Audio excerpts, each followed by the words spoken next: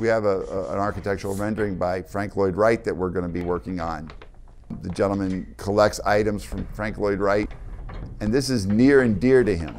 He wanted to know right away that I understood what it was and how important it was to him, not from a financial standpoint, but that he made the effort to find it, get it, and he wanted to make sure we understood that. We're going to take care of him personally, first of all. Secondly, make sure his artwork is safe, looks nice, and will hold up for another 100 years, given how we're going to treat it.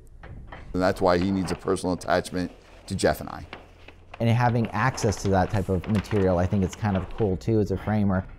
Of course, it doesn't matter whether it is someone's photograph that they've just had printed off at Walmart, or if it is this Lloyd Wright valuable one-of-a-kind document, we treat it the same with as much care and delicacy as we can,